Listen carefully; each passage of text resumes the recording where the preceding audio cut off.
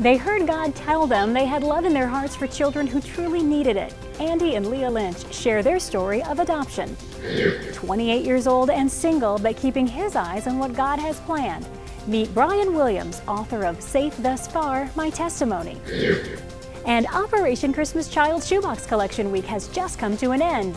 Find out how one local church came together to show their support for children in need.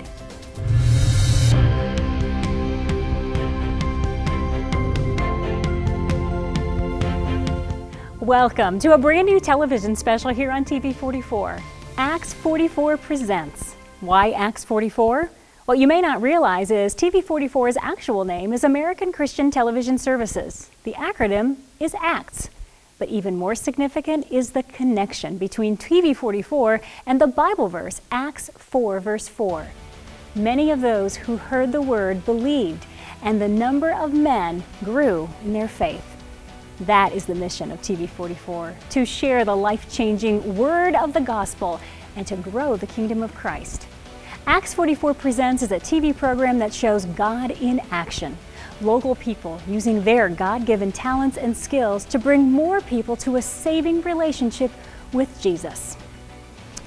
We start with the story of Andy and Leah Lynch. In the United States, every year, over 135,000 children find a home through the process of adoption. That may seem like a staggering number. However, for each family, it's a miracle for them all. For our own Andy Lynch and his wife, Leah, it's personal.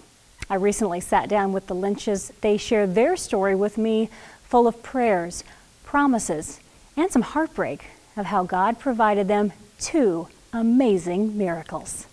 A couple years in is when we started trying, and after a year, that was when this whole process started for the adoption.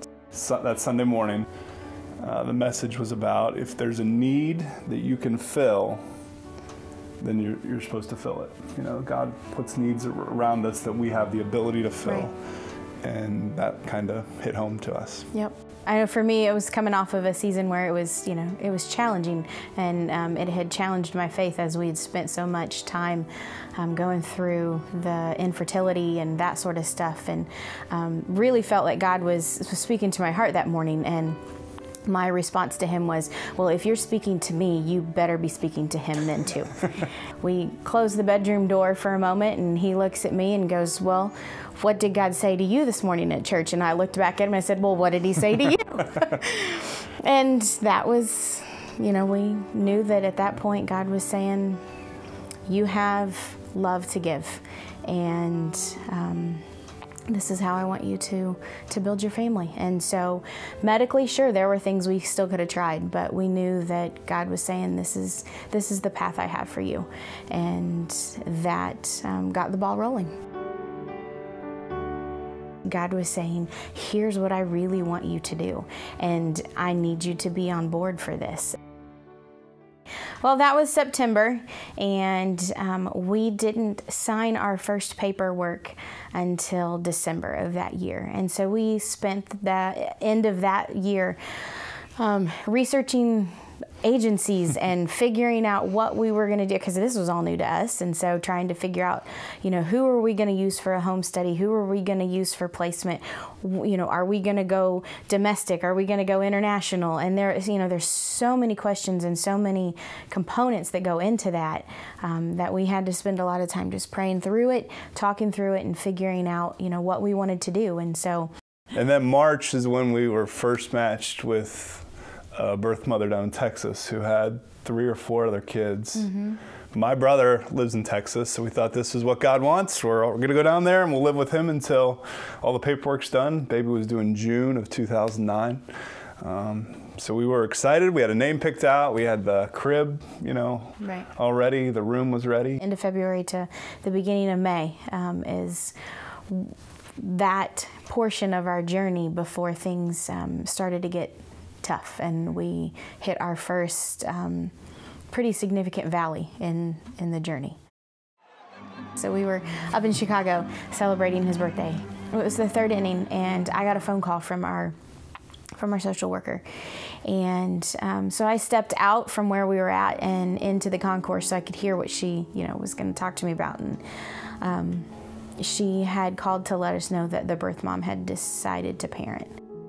Here we were 2 weeks away from flying to Texas for the birth of the baby.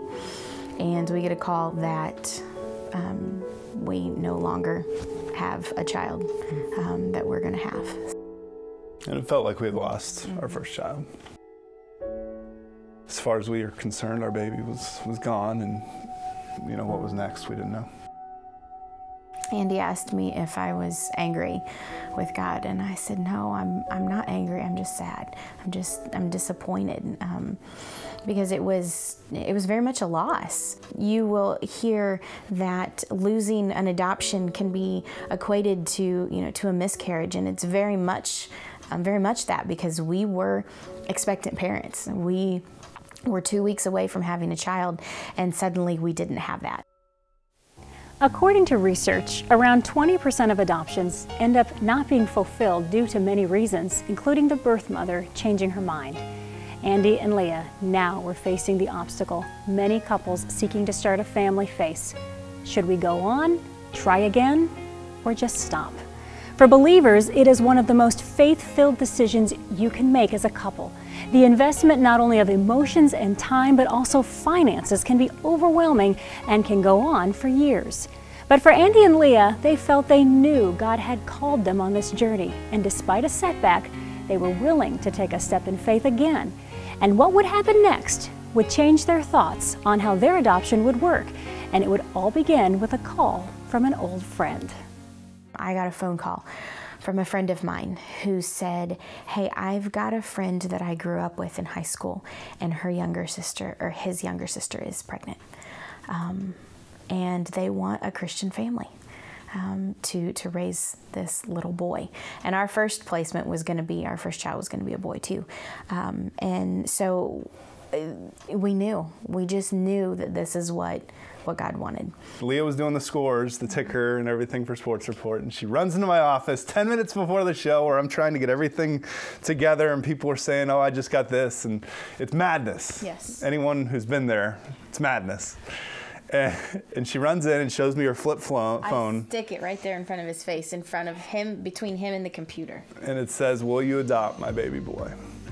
And I was like, all these emotions came rushing back because of all we'd gone through. Did we ever think we'd get to this point again? Right. And the baby was due in December, so this is 3 months away. And so I put all that away and I go do Sports Report, and then it was 90 minutes. Right. And getting ready to come back to me for the last block, and Mark Shine says, and we understand Andy's gonna be a dad. Congratulations, Andy, back to you. Okay, Mark, let's take a break.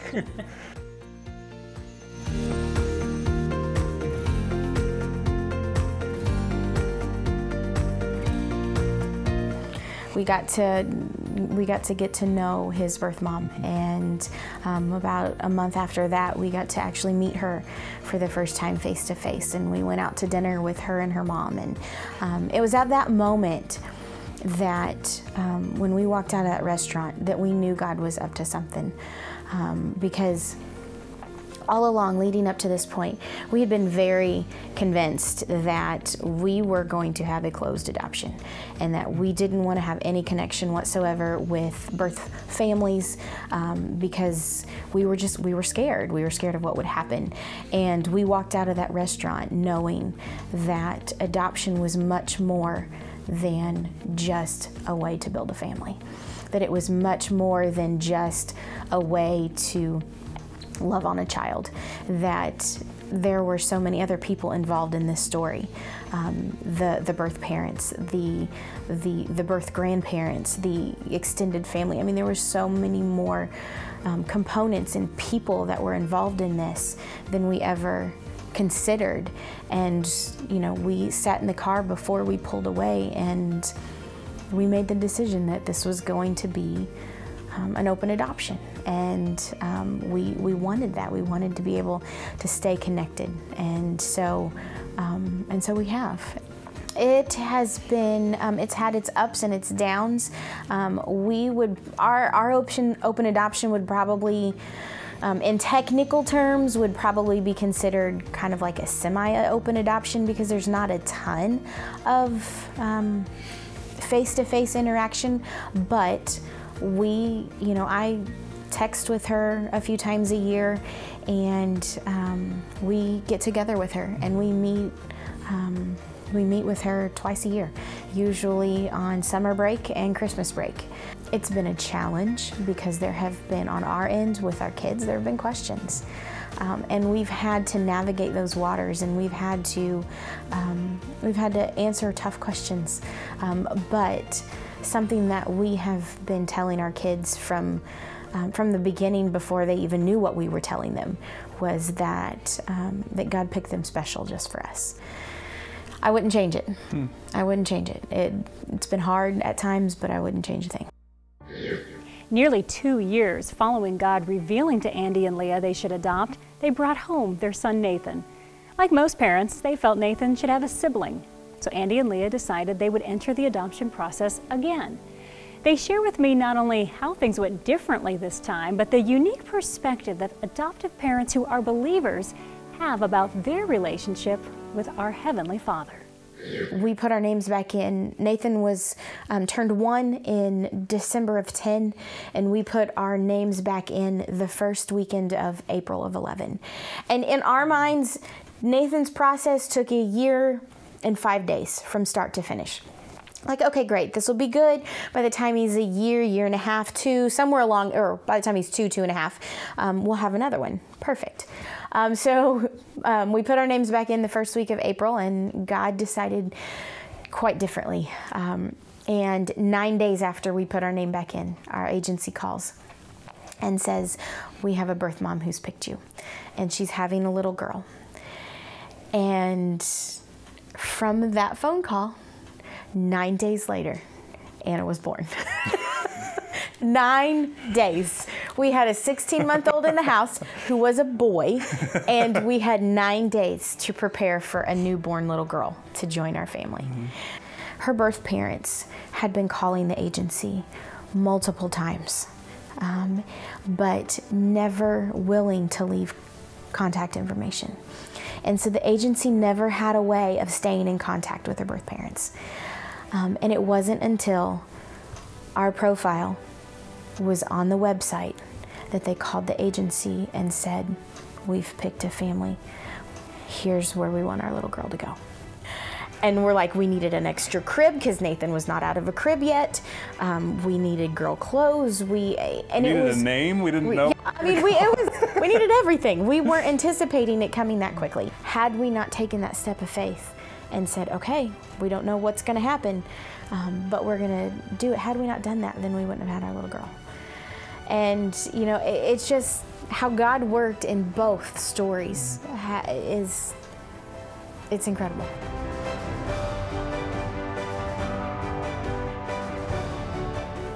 They weren't physically born of us, but it has been really cool to see that whole, nature versus nurture type of thing. And yes, there are things about the kids and about their physical traits that can't even remotely be attributed to us in no way, shape, or form. And they'll always have that. There will always be those differences.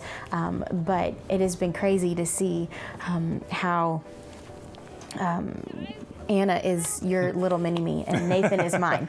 And just, their personalities and how, how God is just, there's no question that God put us together the way he did for a purpose and for a reason, and that these kids are our kids.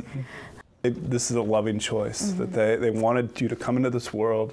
They knew they weren't ready to have kids, and so they wanted to give you a family. And so they understand that it wasn't that they weren't wanted, it's that they're loved very much by their birth parents.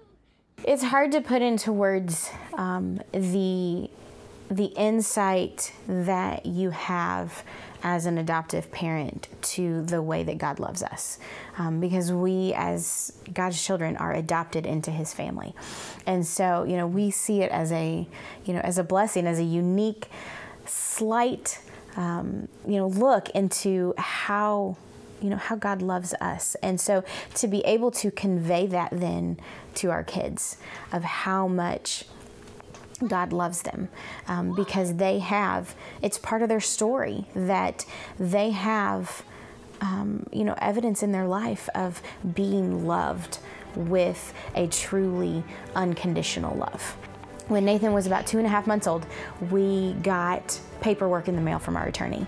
And I mean, we're talking like big stacks of paperwork. And it was all the medical records from his birth mom, from the pregnancy and from her medical records and that sort of stuff. And I was sitting on the couch flipping through them, and I get to this page and I stop and I said, Andy, you've got to come look at this. He looks at me and goes, no, just tell me what it is.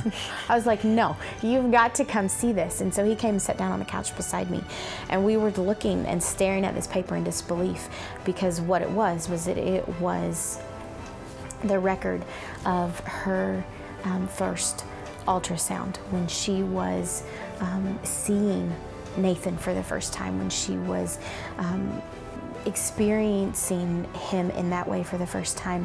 And when we looked at the date and the timestamp, it was the day and the time that we were at Wrigley Field, that we had gotten the call that we had lost that first adoption. And just to be able to see how God worked behind the scenes, that God was already working in the middle of our grief. Because of that, and because of that's how he pulled things together, it was a beautiful journey. Nathan and Anna are now 7 and 6 years old, respectively. Nathan is almost 8. And just like parents who had children naturally, they share a common perspective with adoptive parents. The efforts and tribulations of raising a child are overshadowed by every moment of joy that child brings. If you'd like more information on adoption, contact us right here at TV44. Our next story refers to adoption of a different kind. It may not be permanent, but when a person packs an Operation Christmas Child's shoebox, they are making a connection with a child in need. And that takes us to Union Chapel Missionary Church. Perhaps you packed a shoebox this year, knowing it will be sent to a deserving child somewhere around the world. Union Chapel Missionary Church decided to challenge themselves this year. 1,000 shoeboxes, and they spent the entire year working together in unity to make it all happen. What does the number 12,800 mean to you? How about adding a personal connection to that number? 12,800 people, lives, potentially about to be changed, each due to a simple shoebox gift. November all across the country means Operation Christmas Child Shoebox Collection Time.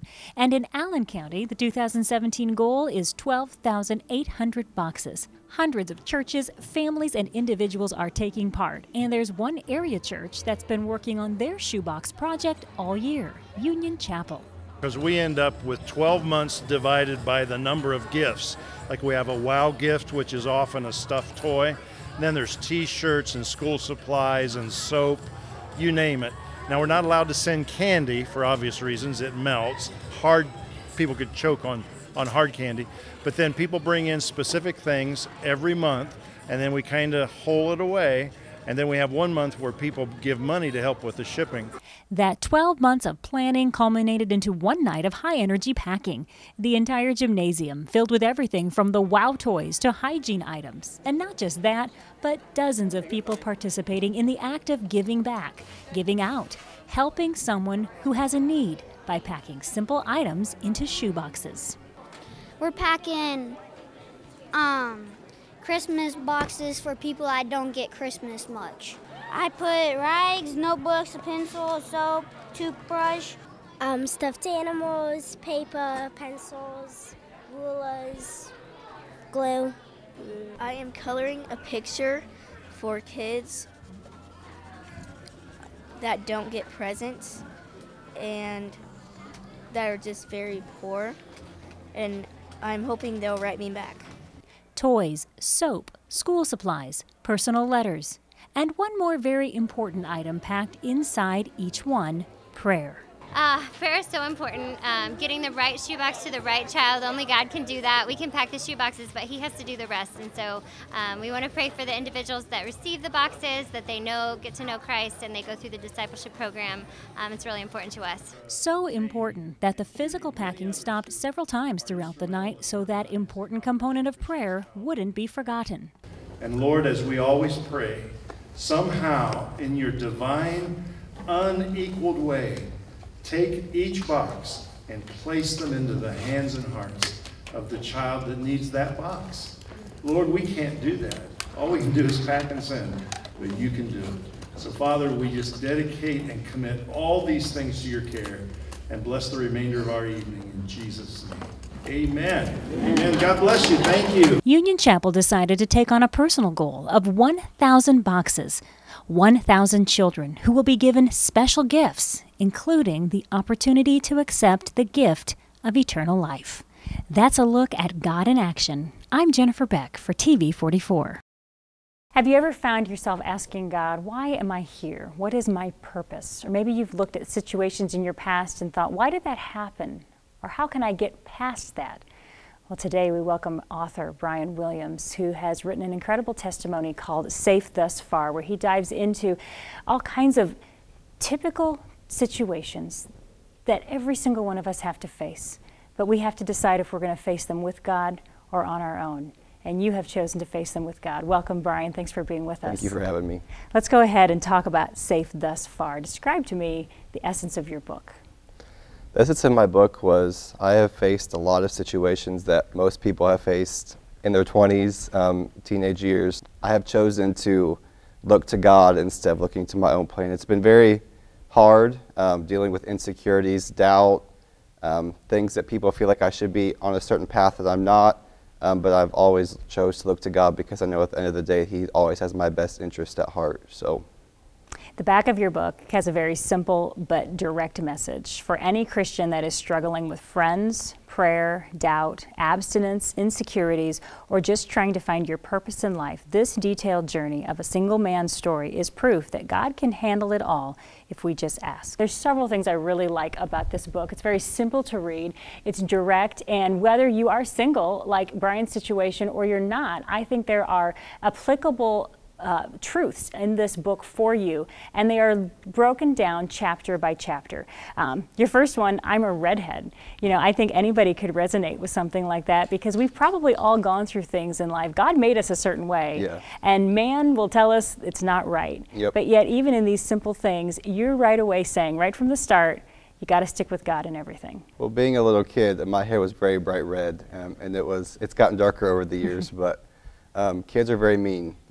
In school, and I never realized anything was wrong with me until I went to school, and people pointed things out because not very many people have red hair.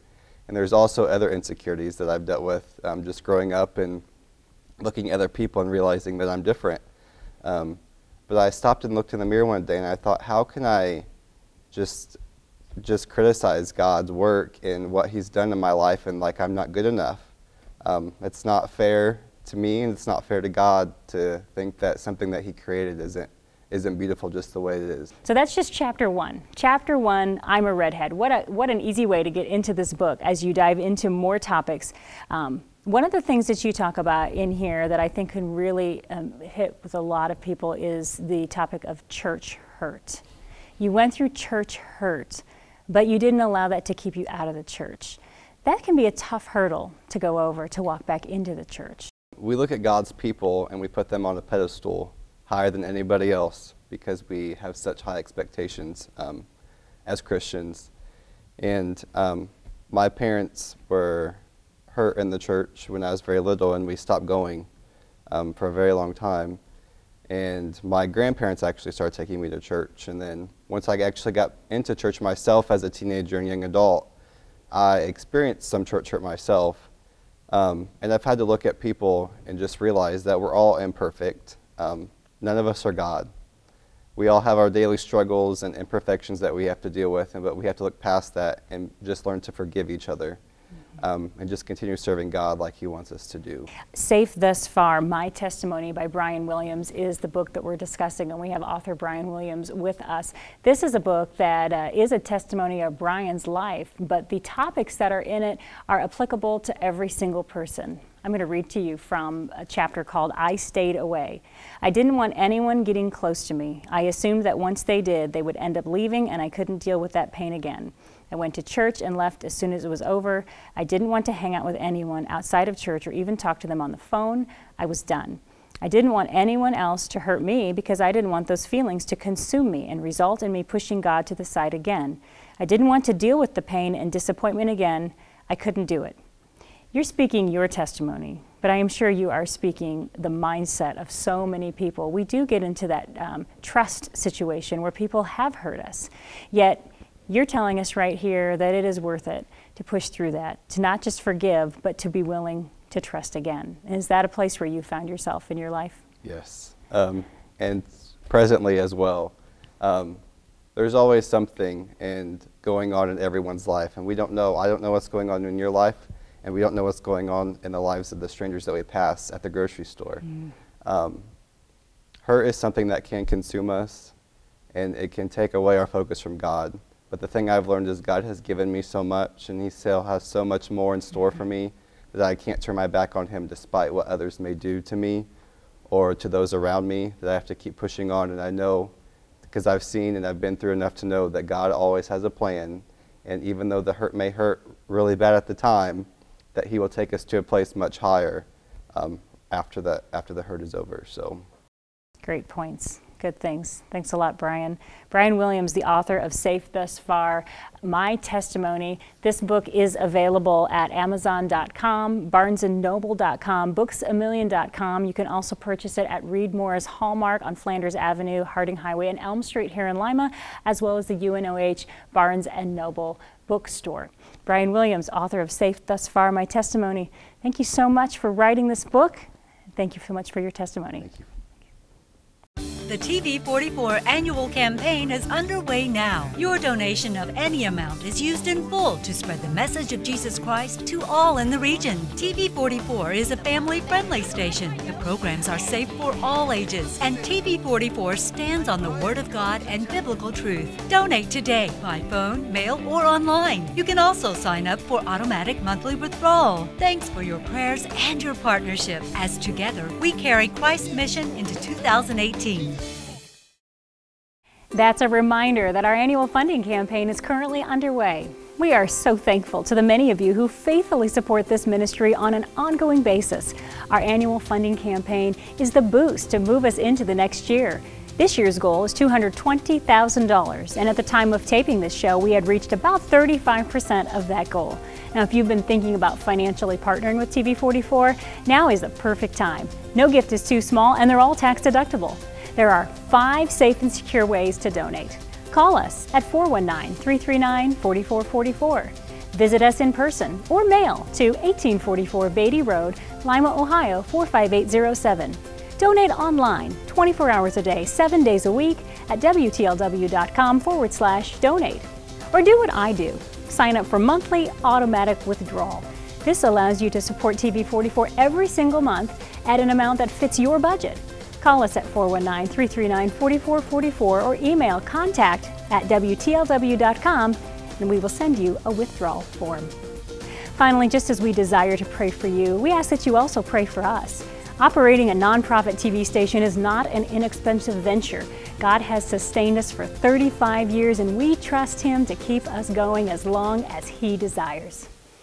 Well, thanks for joining us for our first Acts 44 Presents special. Special thanks to John Ondo, Jeremiah Wright, Wayne Getz, Pam Martin, Colin Pate, and Nick Fraley for your involvement in the production of this TV special.